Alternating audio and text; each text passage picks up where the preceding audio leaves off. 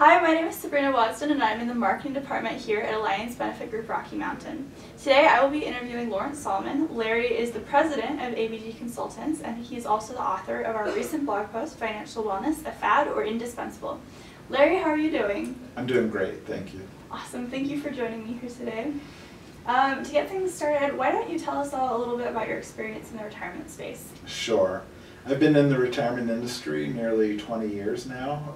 Part of that time on the record-keeping side and part of that time on the investment advice side. And during that time, I've seen quite a few changes in the retirement industry. And one of those changes that you saw is financial wellness, which you wrote about in your blog post. Why don't you tell us a little bit about what financial wellness is? Sure.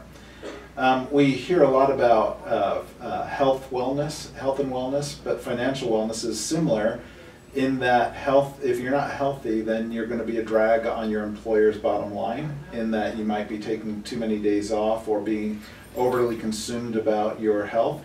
But financial wellness is the same thing. If your financial house is not in order, you're going to be spending a lot of time trying to fix those things. Your employees will be spending their time at work making phone calls and trying to fix their life. So we feel like financial wellness is just as important as their health and wellness. And we saw your blog post is actually one of our top viewed web pages right now. You kind of talked about it a little bit, but why do you think that people are so interested in learning about financial wellness? Again, I think it's a matter of what is going to be most effective for the employer and helping them have healthy employees, both from a physical standpoint as well as a financial standpoint. Okay. So one of the challenges that you kind of wrote about in your blog post is that with all of these tools that are being provided to plan participants, they're not actually using them. What advice would you give to financial advisors and plan sponsors who are trying to increase their adoption rate? Great question. So I think the key to getting better adoption into financial wellness is devising a plan to get information out to the employees of the companies that you're working with. Whether you're a plan sponsor or owner of the company or whether you're an advisor, you can be proactive in getting that information out to the employee base, and they will adopt. We find that they'll adopt a lot quicker if that happens and if it's proactive from the employer.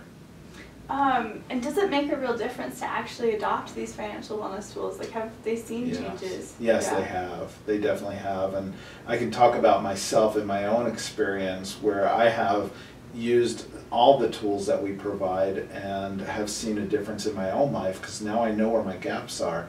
I know what things I need to be concerned about. I understand how Social Security plays a role in my retirement. I understand where my debt is and what I can do to fix that. And so yeah, I think that these tools are very important if they're adopted. Okay, and in your blog post you mentioned that Financial Finesse is a financial wellness tool offered by Alliance Benefit Group Rocky Mountain. Could you describe some of the other financial wellness tools offered? Sure. Your company? So a couple other tools that we have is we have an account aggregator that we use, which helps aggregate all the accounts that a person might have, whether they be credit cards or bank accounts, or it could be your mortgage loan, car loans and other things like that. You can aggregate those into one website for yourself that now you can manage your finances in one place. Another one is a Social Security analyzer that can be used to let you know how to maximize your benefit once you are retired. Okay, cool. Well, thank you so much for your time, Larry. If you have any questions, feel free to leave them in the comments below, or you can reach out to your client service manager. Thank you so much for your time and have a great day.